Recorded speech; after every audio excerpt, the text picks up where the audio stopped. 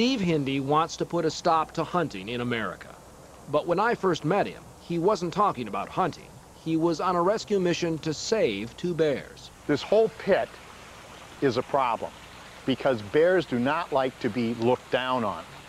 Steve believes that hunting will end the moment we begin to understand and respect animals, which is why, for months now, he's been waging a campaign against Baylor University in Texas. He claims the school is mistreating its 2 bear mascots. As you might imagine, university officials are none too happy with Steve's accusations. We meet all the federal and state regulations for housing these animals. They're under extraordinary veterinary care. And we are considering ways to improve the habitat for the bears. Yeah. We're not claiming perfection on this, but to continue to be hammered by these people. And how's he hammering you? Well, go look at his websites. Have you seen his websites? BaylorBearAbuse.com. I mean, that kind of approach doesn't get anywhere with people. I mean, that's attack. Yes. Ironically, that attacker, Steve Hindi, is a former hunter. He grew up hunting and fishing in the woods and lakes of Minnesota. So you were a hunter. You accepted that as something that you did and enjoyed, I suppose, right? Oh yeah, I loved it. I mean, it's a whole, it's more than a lifestyle, it's a frame of mind. But in 1990, Steve observed a hunting scene so cruel, it changed him forever. What I really saw was an almost unspeakable cruelty to animals. Farm-raised pigeons were held in traps until the so-called hunters were ready. Then the birds were released and shot at close range. It went beyond just what was happening to the animals. I was just appalled at the use of kids in this. Kids as young as 6 years old, maybe younger. They would take those birds and they would stomp them or pull their heads off, or just slam them alive into 55-gallon barrels.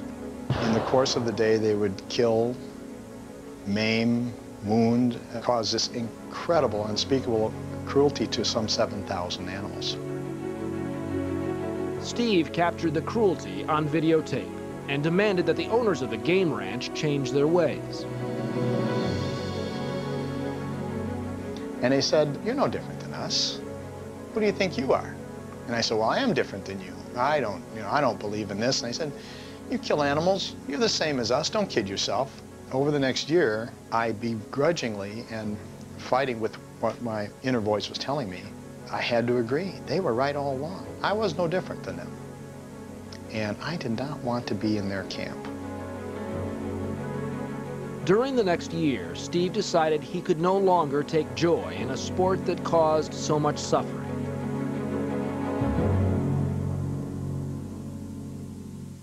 What's your proof that they suffer?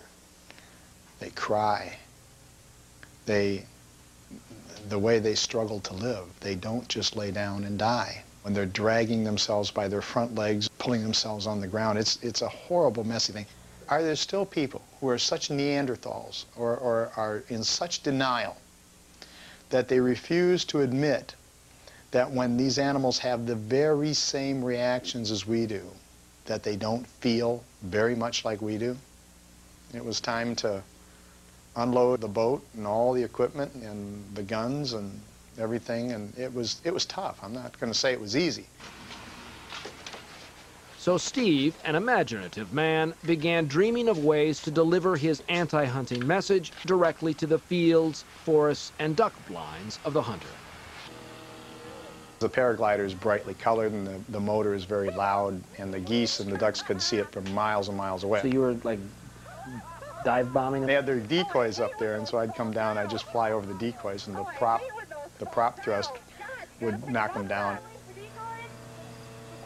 The stunt landed Steve in jail, but the former hunter had found a new prey and wasn't about to let go. The gun has been replaced by the video camera. The target animal has been replaced by the target animal abuser.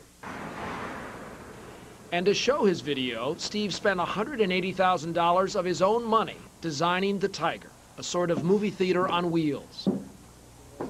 This gives people an opportunity to see something with their own eyes and make their own decision. And that's, to me, that's the American way. The truck projects images of animal abuse captured by Steve's cameras. We claim to be nonviolent, and then millions and millions of us spend billions and billions on guns and other assorted weapons of war and go into the field and make war on those who have no defenses. So many of the hunters that we talked to have mentioned that they really feel that hunting is in the genes. It's in the blood. It's in the marrow of being human, to be a predator. Do you believe that? I believe that in some cases that is true. But I also think that you can redirect those energies. During the past decade, Steve's methods have proven to be as effective as they are controversial. After a 70-year history, the pigeon hunt in Hegin, Pennsylvania closed down. He also helped ban turkey shoots in Williamsport, Pennsylvania, and the rocket netting of deer in Illinois. To reduce the deer population, government teams would trap the deers in nets and later shoot them in the head with bolts. These are the trophies of a former hunter who's been born again, a conversion brought on by the suffering he's witnessed. For Steve, the moment we allow ourselves to feel superior to animals is the moment we begin accepting our right to kill them or mistreat them. Which brings us back to Steve's current target, Baylor University, and why he's fighting to free the school's two mascots from this enclosure. One of the things that he claims is that, in fact, speakers and parties take place right here on the bear cage. Is that true? There's a skit that's held weekly, but no parties. No parties, no music. Well, there may be music, but if you came back here and observed the bears during pit, they don't blink an eye.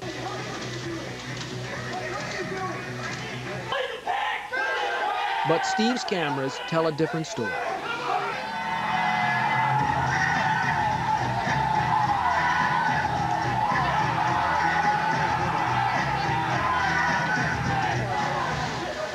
We showed these images to Baylor officials, and they issued this statement. We see no credible evidence in this footage that establishes that this environment is making the bears neurotic. Tonight, these images will be rolling on the video screens of the tiger, sometimes triggering jeers or rocks, sometimes just a conversation about animal rights. Bears don't like to be viewed from above. They need darkness during the night. Either way, Steve Hindi is still pursuing his prey. This is hunting this is getting the satisfaction that I think hunters really long for, but it's so much more satisfying to save lives than to take them. It's easy to take them, but saving them, no, that's a thrill. What do you think it is that has triggered you emotionally to pursue this with such, such a commitment? I'm still a hunter.